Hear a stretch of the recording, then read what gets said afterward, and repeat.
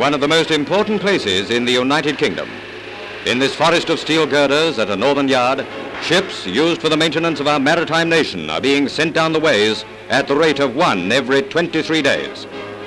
This short but active story will serve to remind us that throughout the winter days and long blackout nights, our shipwrights are building the ships which will bring us victory. In all this orderly confusion, every worker knows his or her job and gets on with it with splendid efficiency.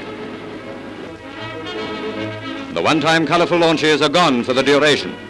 Once in a while, a bottle may christen a new ship, but there's no time now for brass bands and paper streamers. Many a ship without a name slips unceremoniously into the water. They're warships, every one.